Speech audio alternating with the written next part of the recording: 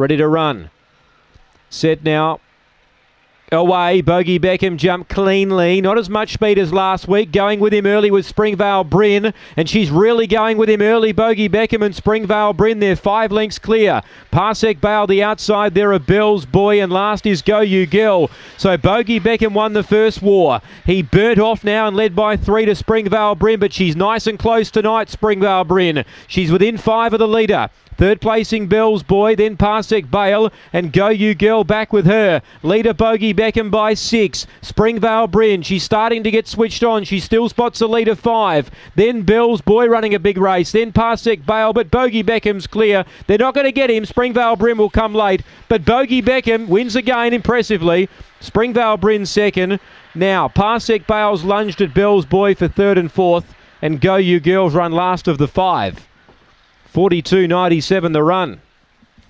42.97, that's a terrific run. 42.97 has gone quicker than last week, if you don't mind. He'll be off to WA now, Bogey Beckham, on that performance. Benny Rawlings indicating that's probably the path they're taking with him next time. So he might be heading west.